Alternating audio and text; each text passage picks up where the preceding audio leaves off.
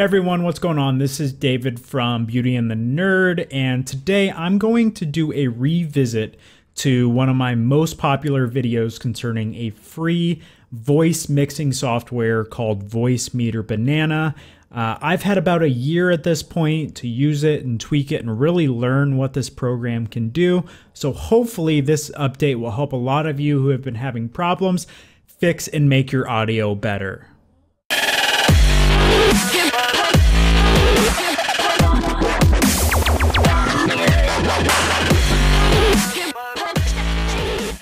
All right, everyone. So the first thing that you're going to want to do when you first download the Voicemeeter Banana software is you're going to want to go into your sound panel. So just search your Windows button, sound panel, and go to your control panel.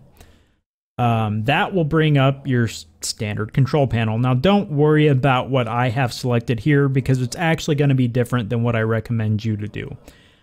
If you're just looking to get this set up and started without using any sort of virtual surround, which I utilize Razer Surround for that, you're going to want to go ahead and you're going to want to select the voice meter input, VAIO, make sure it's not aux, VAIO, and set that as your default. Then you're going to want to go over to the recording tab and you're going to scroll down and find the VB Audio Voicemeeter VAIO, again, not aux, but the standard VAIO. You're going to put that as your default recording device. Once you're done with that, you can click OK. Okay, so now we're going to talk a little bit more about the Voicemeeter interface itself. So you can see there's a lot going on, and believe it or not, there's another version of this that has more inputs and outputs available. But for the purposes of this tutorial, we're just going to go ahead and stick with what we have here. So when you first fire this up, it'll look a little bit different than what you see on my screen, and that's okay. We're going to focus right now on this first hardware input module. So you'll see that I have titled this from hardware input 1 to main mic BY, and that's because this is my main microphone when I'm playing games or talking to you, the Blue Yeti Blackout Edition. When you select this, you have a lot of different options. So any microphone or input device you have connected to your computer should show up in this list. Now you'll also notice there's MME and KS audio options as well. I found that for less latency, and that means the time it takes for you to hear my voice compared to when you see my lips moving, the WDM, or which I believe means Window Device Manager, that one has always worked the best for me. But if you're having issues, feel free to try one of the others. So I select my Yeti stereo microphone because that's what I want you to hear as my main input device. So going on down, you'll see this IntelliPan panel right here. And right now it says FX Echo. So I actually have the FX version set a little bit lower than the standard. This is what it sounds like standard. If we go all the way high, this is what it sounds like. It's really weird when you get all the way up here. If you double click, it goes back to whatever normal should be. But I like to have my voice sound just a bit lower because I feel like it gives me more of that radio announcer voice. Going on down, you'll see that there is comp and gate. So I'll start with comp. Essentially what this does is this just increases the level of your voice and it goes up to 10. So you can hear the gasps when I breathe in and it sounds super weird. But I always keep that at 0 because if I want to make my voice louder, all I have to do is send this slider up a little bit more. You can't hear it as well there, but again, I keep that at 0 most of the time unless people are saying I'm too loud, I'll bring it down a bit, or if I'm too quiet, I'll bring it up a bit. But a lot of that can be done in game settings as well. The main reason why I got Voicemeeter Banana in the first place is because in my old apartment, I had a lot of background noise. So I had a fan, I had an air conditioner, I have dogs who you may hear snoring throughout this video. Plus, I had a blue keyboard, which as many of you know, is very clicky. If any of you have played Fortnite or any other game where people can have open voice comms, you feel what I was trying to avoid. And that is having people hear what's going on when you're trying to play, because Sound is huge in games. Being able to hear footsteps and directions literally can mean the difference between life and death. So that's why I went this route. The gate, so what gate means is essentially the amount of noise required for the microphone to pick up the sound. Now, the Blue Yeti actually has its own gate features, but I utilized the software back when I had the Snowball version of Blue Yeti. That did not have any additional features, and any cheap mic that you have, even a $10 one, this feature can utilize, and it is fantastic. I'm going to be quiet for a second so you can hear what my background sounds like. I'm going to pound on my desk. I'm going to rock back and forth, which you can probably hear in the microphone right now. And I'm going to type on my keyboard. And I want you to hear what it sounds like with gate set to 7.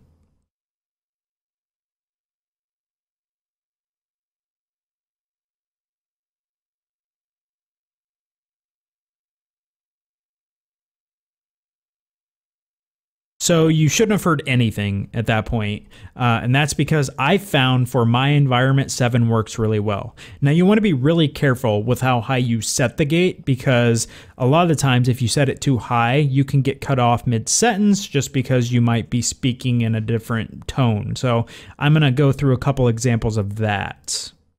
So right now you can hear me, but if I start back, you lose it because I'm not talking very loudly. I'm going to go ahead and set this to 0 now, and I'm going to do those same tests, but I want you to hear the difference. You can hear a lot more static from the background from open, but when I start typing and hitting my desk and rocking back and forth, listen to those sounds as well.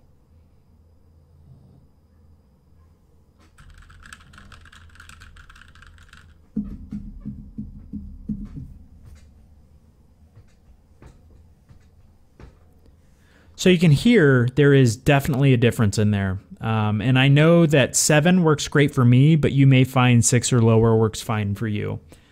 Going back on down for the rest of this interface, you'll see a couple buttons, a slider, and then your voice levels. So the voice levels is very self-explanatory. This is essentially showing you that you have voice going through your input. A1. So A1, if you go up to the top right of the interface, you'll see it is right here, and this is your hardware out section. So when you're first setting up Voicemeeter Banana, the 2 things you want to make sure you set up so you can hear what's going on is your main mic by selecting your main mic, whatever it may be for you, and then your main hardware out. So these are your speakers, your monitor speakers, your headset, whatever it may be. Anything that can receive sound should be in this area. Again, WDM has always been the best for me. So right now, my first A1 audio input device are my speakers, which are my headset. I have it connected to my motherboard and it just shows up as speakers. The thing I have selected in my A2 device, so another sound output device, is my monitor. So my monitor has built-in speakers. So right now, I'm only sending the sound from my microphone to my headset. So I can actually hear everything I'm saying. And some people like that, some people don't, but I like to be able to monitor what my voice sounds like.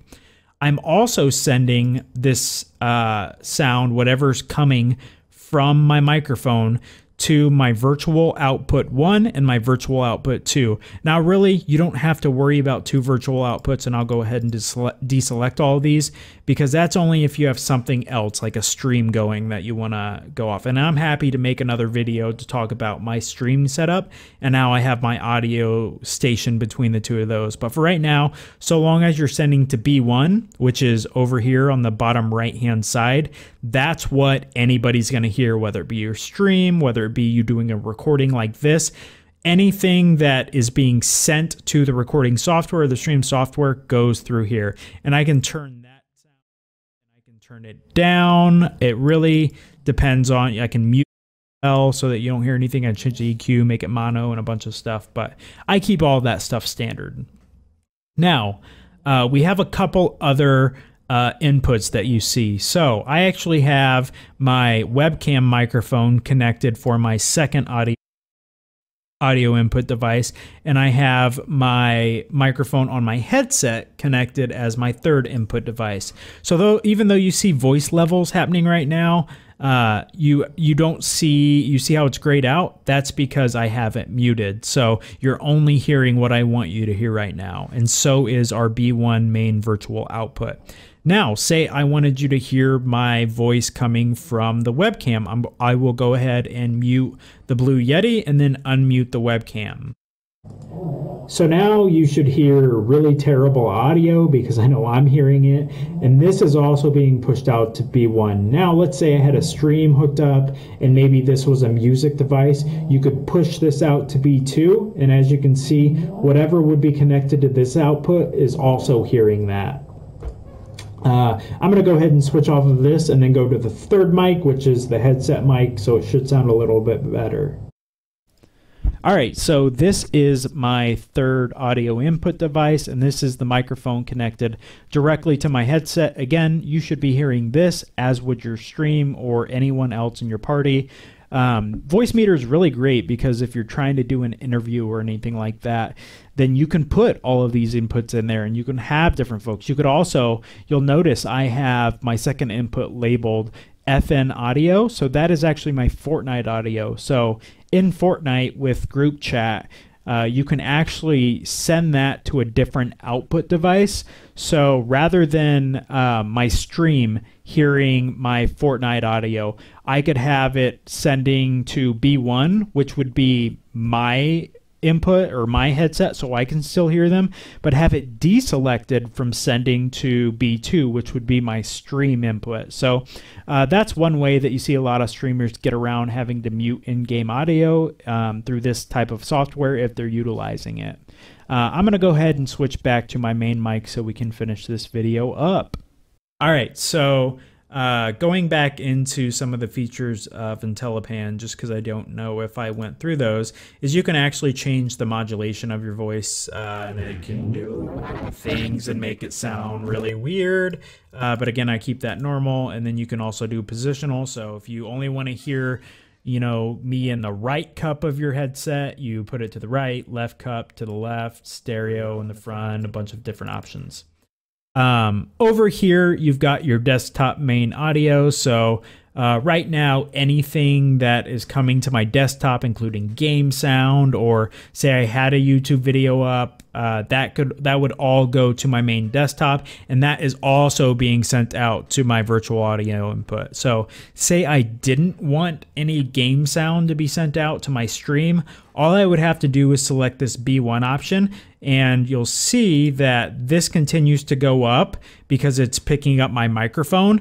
But if I had a YouTube video playing in there, it would go silent if I were to go silent. So I'll turn that back on. Plus, I can hear all this through my main headset right now. The other really cool thing about Voicemeeter Banana is it has the option to separate different audio channels. So in standard Windows, if you were to open up Volume Mixer and go to your sound mixer options, brings up this screen. Okay, brings up this screen. So you'll see it's got every app or whatever that you would have open, and it has the default output it goes to. This video is a Google Chrome video, and you can see I have it selected to the aux VAIO output. So what that does is it actually sends the video output to this channel, the aux channel. And then I could do two things. I could have A selected and I could hear it through my headset. So I'll play it right now. So I can hear this video right now through my headset, but you should not be able to hear it because I'm not sending it to B1, which is my main output.